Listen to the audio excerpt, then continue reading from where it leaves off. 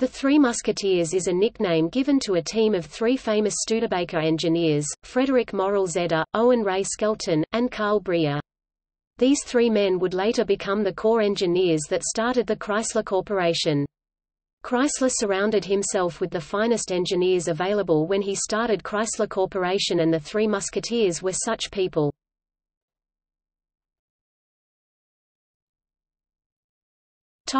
History. The nucleus of the team initially formed when Alice Chalmers Manufacturing Company selected 25 university graduates of mechanical engineering to go through their 2-year apprenticeship course. Zeder and Breer were two such students picked in 1909 and became close friends during the course.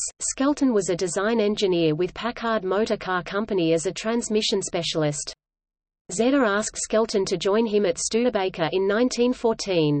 Zeder later asked Breer to join the two of them at Studebaker in 1916, which completed the trio. They became the Zeder, Skelton and Breer Engineering (ZSB) Group. In 1919 the three moved to Willys Overland on the invitation of Walter P. Chrysler, Vice President and General Manager. Zeder, Breer, and Skelton were compared to the fictional Three Musketeers, Athos, Porthos, and Aramis. Chrysler was referred to as D'Artagnan, the Three Musketeers' captain and leader. The three engineers went to work on designing a new car with a new engine in 1920 and 1921 in Willys Engineering Center in Elizabeth, New Jersey. Chrysler in 1919 was working for Willys Overland in Elizabeth, New Jersey. He was making $1 million a year, an astronomical amount in those days.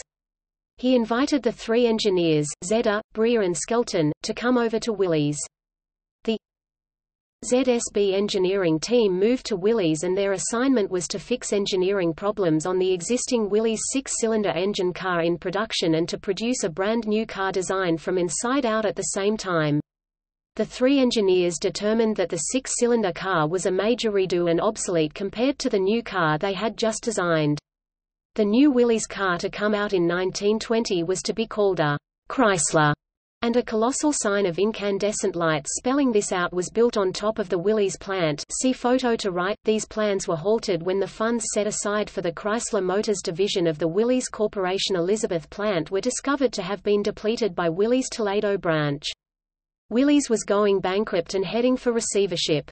Chrysler himself quit his position at Willys in February 1922 in this turmoil of producing the new Chrysler 6 automobile. Zeder, Breer and Skelton were embarrassed as they had coaxed a complete skilled team of 15 engineers to Willys with them from Studebaker.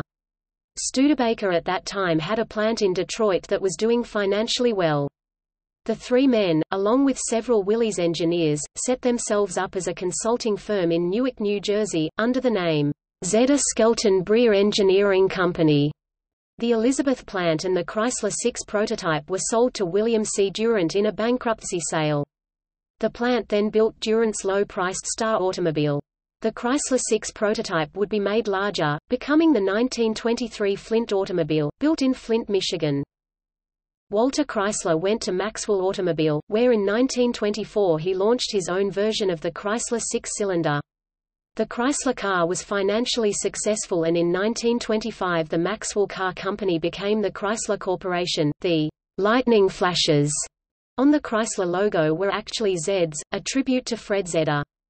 This logo was used on the first Chrysler automobile built in 1924 and, off and on, for years thereafter.